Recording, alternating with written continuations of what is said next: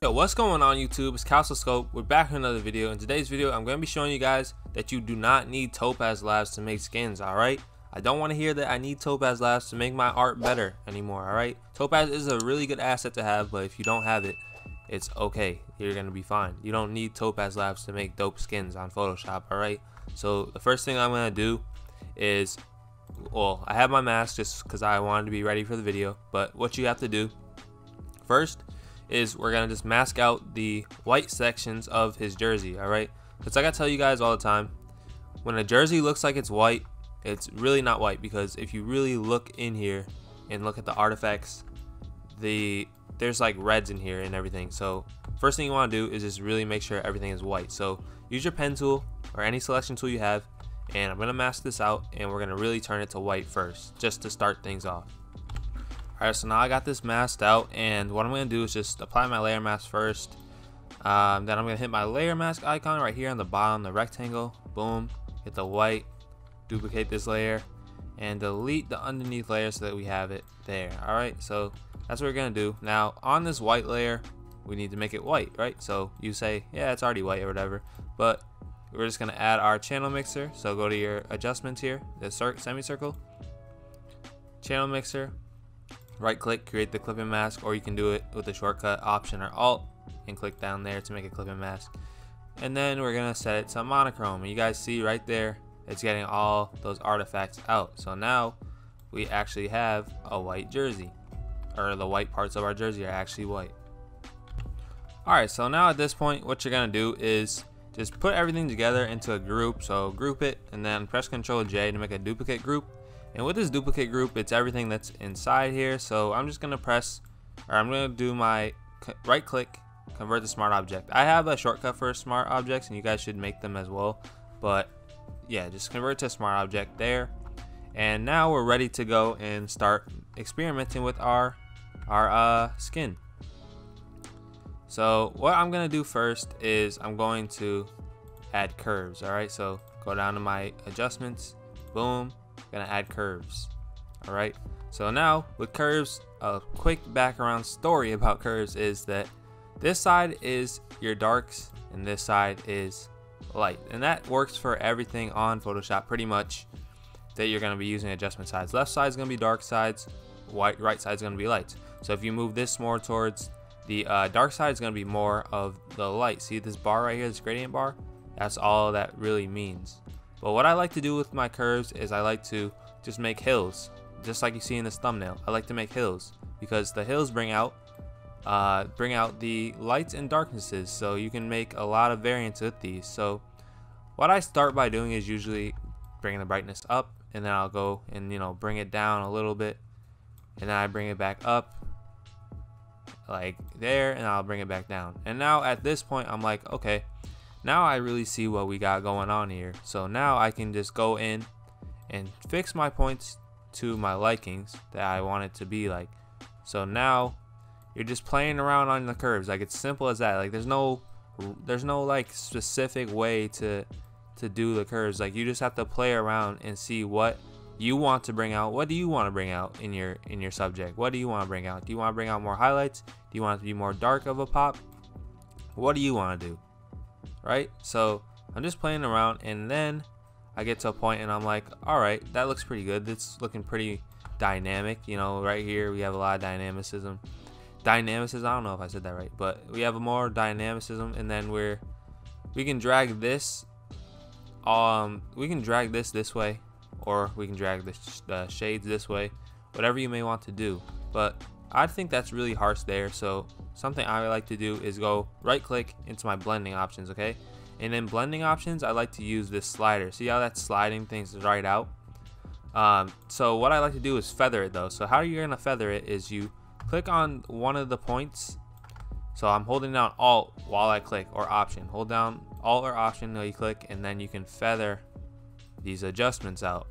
Whether you want to do it from the lightnesses, from the light or the dark. I really am just making up words out here. So if you want, whether you want to do it from lights or darks, does not matter. Blend if is always on gray usually for me, and then that's gonna be good for my first layer. Okay, so right away you're already seeing a lot more a lot more just variance in my tones. So I'm gonna clip that layer as well.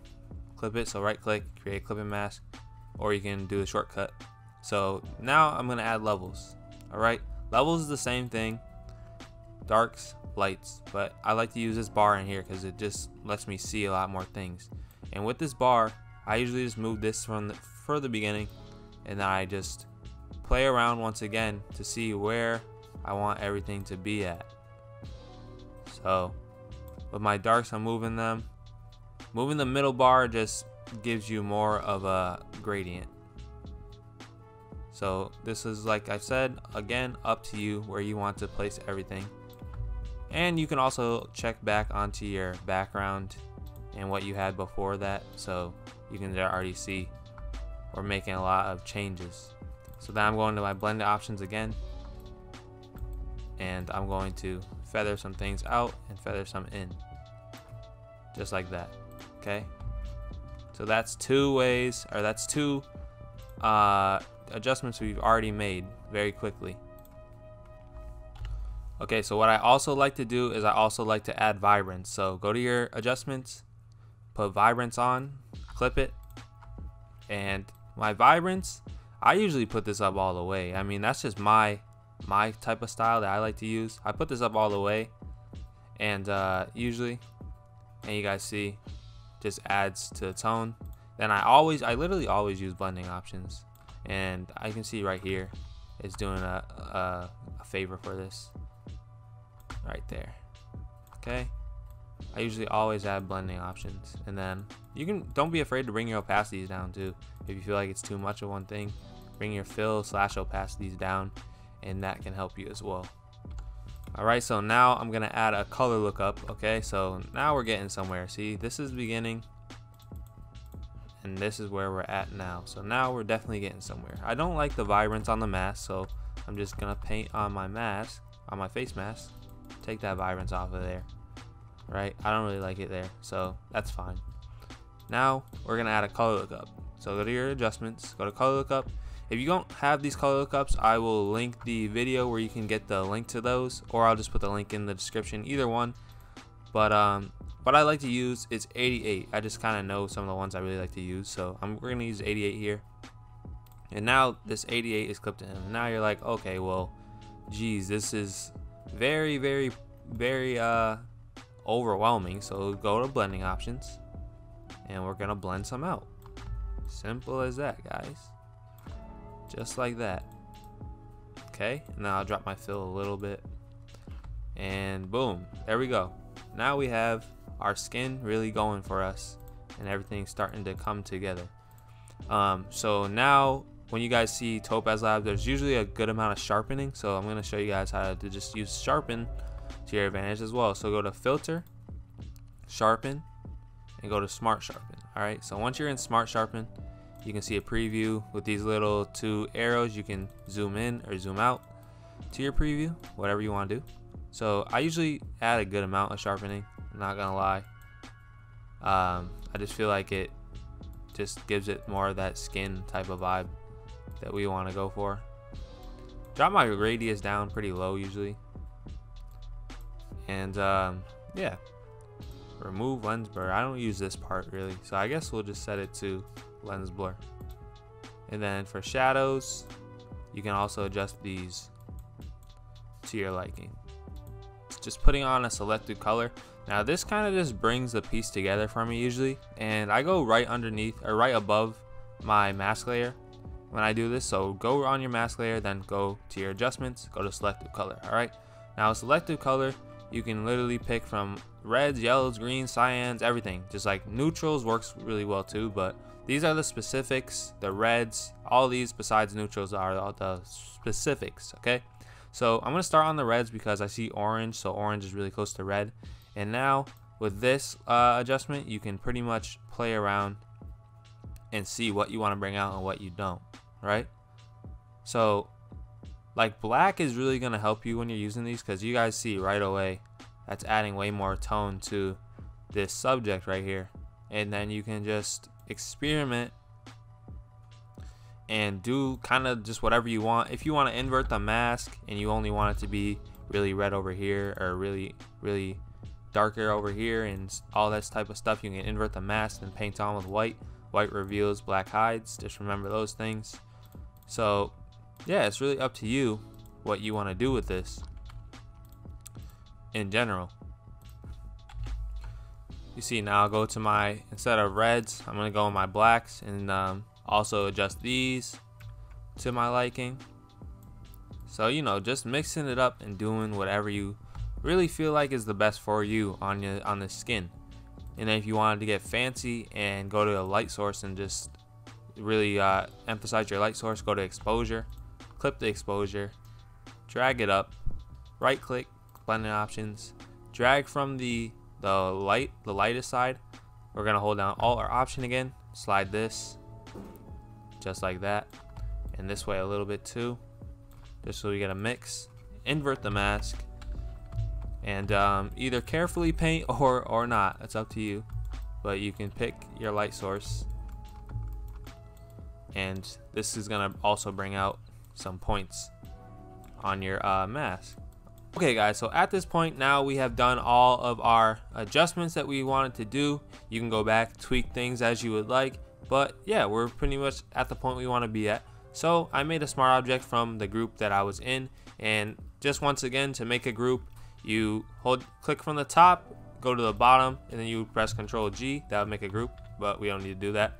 And then from the group you can make a duplicate, Ctrl J. Okay, and then you would right click and create a smart object. But if you guys don't have a shortcut for a smart object, I would do that. To do that, you go to Window, Workspace, Keyboard Shortcuts and Menus, and then you can literally pick shortcuts for pretty much anything. All right, pretty much anything that you want to do in Photoshop. All right, so that's cool. So at this point now I have this into a smart object, and now we can really go crazy and finish it up with camera raw filter. All right, so what you're gonna do here is press Ctrl J on that smart object you made from your group, and I'll just name it Bengals player. Well, it's Tony Brown, but you know, whatever. So then we're gonna go to filter and then camera raw. All right, right here, filter, camera raw filter. Now in camera raw filter, we're just gonna go through and see what we want to use and what we don't. So I'm gonna start at basic, and I'm gonna just play around a little bit with everything, not much with all the temperatures and everything like that, but contrast gonna bring out like the kind of like a vibrance, was not, I don't know how to exactly explain it, but contrast does do a good amount for your colors. So if you want it to be like super skin, like you can go more, or just kind of chill, you can set it back or not even use it, it's up to you. Texture, it's gonna give you more texture, just bring out the texture from your subject. So a lot of times when you see Topaz, it's a lot of texture, so bring that up. Clarity, definitely Topaz Labs has a lot of clarity. And dehaze, I mean, you can use dehaze if you want, but I usually don't even use it, so I'm just gonna keep that at 0. Okay, and then the other thing that I would use is curves, right? So use curves, and we can make those hills again and just bring out some colors and hide some colors, whatever you want to do. Bring out curves again, and this is going to help you a good amount for making a lot of detail like a Topaz skin.